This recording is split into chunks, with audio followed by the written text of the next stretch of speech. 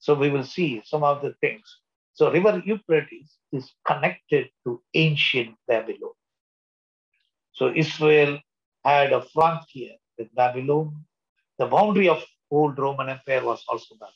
So this is the river that is connected to important things in the Bible. The first thing, Genesis 2:10 to 14, we see the fall of humanity happening there. So the first deception by Satan, Adam and Eve lose the innocence. They failed, they disobeyed, they rebelled. So Genesis 4:16 talks about the first murder, Cain murdering Abel. And again, Genesis 11, building of the city with a tower called Babel. They don't want to scatter or fill the earth. They were building. So you're building a huge tower that would reach heavens so that they are not scattered, are not scared of God. So that was the idea. So then God descended and confused their languages, and there was a great migration. So first war happened besides Euphrates, and first dictatorship happened near Euphrates. So that means the source of the sins, the rebellion, the wickedness is symbolically represented in Euphrates. So the river Euphrates denotes the evilness or the wickedness of human beings. And it was caused by Satan and his angels. So God, in his sovereign authority, he has bound some of the angels, evil spirits there. And God sends his angels to release those devils or the demons or the evil spirits so that his purpose should be fulfilled. Army led by the four angels. So then John explains. So there will be 200 million. So that is in 20 crore people. So that's a huge number. So if you look at the World War II, there were only 70 million, 7 crore soldiers on both sides. Yes, it happened several years ago. So the population was very less at that point of time. Now the population is huge, maybe 3 times more. So it could be one nation or a configuration of nations. So it could be several alliance of nations. So some people think it could be China, which has that many soldiers. Then some other countries can be joining with them so that it could be 200 million. And 200 million can kill 2 billion people, maybe one third. So more than 2 billion. So what we see is how will it happen? Will it be violent? It will be bloodshed, or it will be like nuclear war, or how these it will be actually human being or robots or engaging artificial intelligence or drones, helicopters. So we are not sure. So the scientific advancement, the technology, the move of technology can indicate certain things, but they cannot give us conclusive ideas.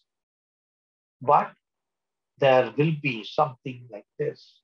There will be a great warfare. So that will kill nearly 2 million plus people. That is one third of whole world population. So it is wars, victims of wars directly. There, there will be other families in the world. So maybe children become orphans, they die of starvation. So old people left to die. So the consequences of such a war also will be included. So this will be a great catastrophe, or it can be the global judgment that will happen. So some people consider that could be the Third World War. So some people think, futurologists who analyze the military expenditure of all the nations, they think this may be a huge army that may invade Israel or that may invade the region around there, like Dead Sea, where there are a lot of minerals. So there will be a fight, a war for some resource. So this is also God's judgment. So the evil spirits that is released, so they will influence the human mind. So Satan comes to kill, loot, rob, and destroy. So the satanic forces will influence human beings to get engaged in hatred, in killing one another. So that will be an interesting thing that will happen. So what happens with all these things? What was the human response? So John notes here, the sad thing is the rest of people who survived did not repent. So if there are 2 billion people plus people who died, there should be 4 billion plus who are alive. They don't repent. That means though they saw signs, though they saw death, they were not willing to repent. So what does it mean? They are proud, so are they are still rebellious, they still refuse God, so they think they are the authority over people themselves. They have the free will, they will decide their fate, and nobody should interfere in their life. So that may be their attitude. So here, John again gives us the clue. Their sin is to reject God. First of all, they reject truth. If you read Romans 1, so the divine power, the divine nature of God is very much evident in the creation, in the nature. So they don't need special revelation. Even if they observe the nature, they will know that Creator exists. But they reject God. So, like Caldwell, one of the missionaries in India, he says, ignorance of law is no excuse. The person is ignorant of law, so you cannot drive on the right side in India. So if you drive on the right side, you're violating the law. But a person, maybe he comes from America where they drive at the right side. He drives on the right side in an Indian road. On an Indian road, what they will do? They'll arrest him because ignorance of law is no excuse. The same way, ignorance of truth is no excuse. Whether that person has heard the gospel or not, that is immaterial. So every human being has the responsibility to seek the truth, and the truth is evident in the creation. Apart from that, God has revealed himself through Lord Jesus Christ and through the word of God. And church continuously tries to reach out to all humanity with the gospel. So they reject God. Then they worship demons. So they worship demons. Demons that pretend that they could be controlled.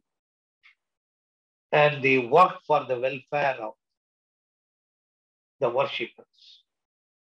So it is like they want demon assistants as their gods. So they call themselves God, but in fact they want them as assistants. So they have to fulfill human desire. So or they choose false gods, which they themselves create. And also they are involved in sorceries.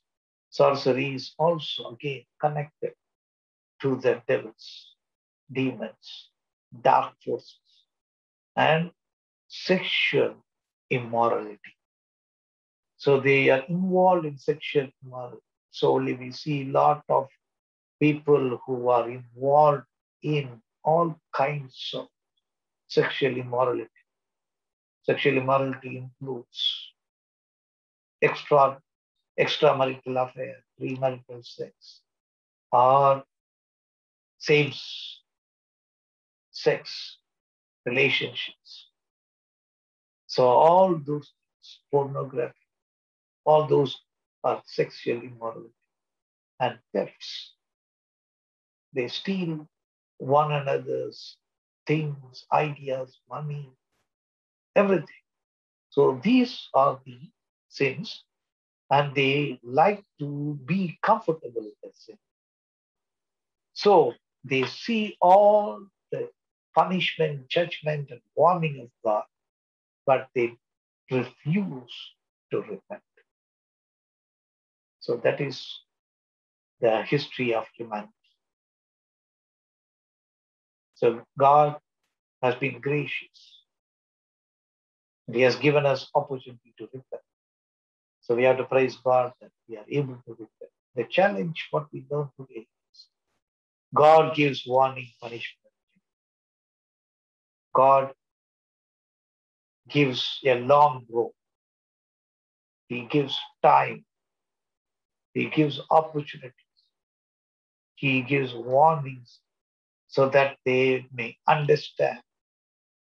So he is patient so that he delays his punishment. So he tries to plead, allow the Spirit of God to work in their hearts and the church to preach and witness. Yet people don't repent. Then we also learn God preserves his faith. He seals, he marks those who are faithful. As because of the Passover lamb, the children born in Jewish families in Egypt were protected the same way. By the blood of the Lamb of God, we are preserved and protected. And the human nature is still refusing to repent. So even though opportunities are given, more and more opportunities are given, so the sin increases, pride increases, wickedness increases, and so does the refusal to realize and repent increases. So this is what we see in the world today.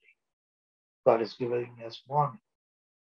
Today also we saw that in some states in North India, lightning killed many people.